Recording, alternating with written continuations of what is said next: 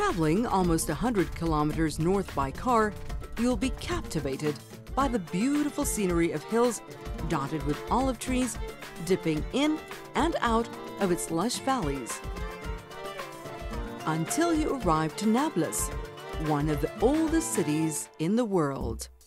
A walk inside the city takes you back in time to the Ottoman era, especially if you decide to take a Turkish bath in the old Turkish bathhouse in downtown Nablus. The taste of the old city is quite exquisite.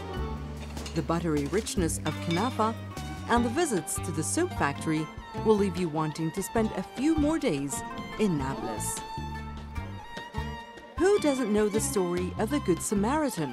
Yet very few know that the community of Samaritans reside on top of Mount Gerzim, right outside of Nablus.